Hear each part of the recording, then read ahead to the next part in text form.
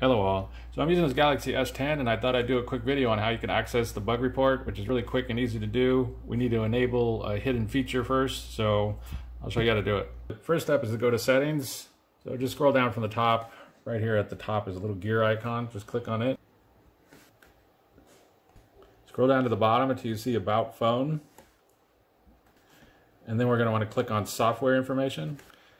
And right here where it says build number, we're going to want to tap that 7 times. So just go 1, 2, 3, 4, 5, 6, 7. And for me, I got a password, so you got to enter that.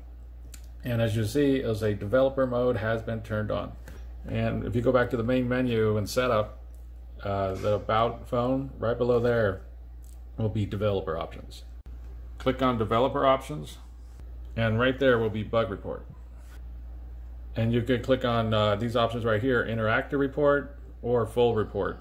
But that's basically it, and how you can enable bug report on a Galaxy S10.